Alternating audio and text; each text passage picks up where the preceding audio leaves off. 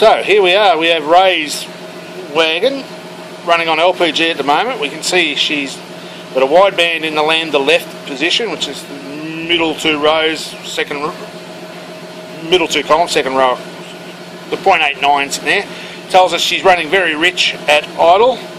And the other thing of note, we have, if you look in the left of the two centre columns, third last cell, we've got Higo 1 sitting on 0000. We have a dud O2 sensor.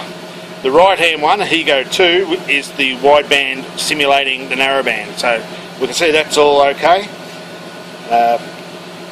All seems to be working reasonably well.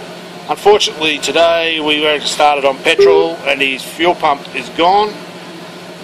So we're only can do gas, but at this stage we'll certainly get his air sorted out, hopefully try and remove some of that richness that we're seeing. See the Lamseys are both commanding 1.25, that's ECU commanded fuel. It's trying to say give me more, give me more, give me more.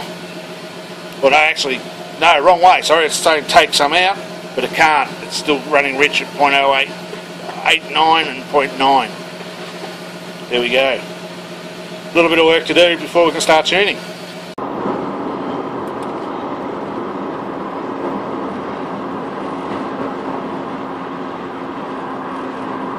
Oh, I'm starting to see some cameras now. Oh, yeah? Yes. Oh, okay. Finally. That took a long time. It did take a while. But not too bad either. What I'm seeing, 1.01, 1.02, 04. And unlike mine, they're both the same in both banks of yours. Okay.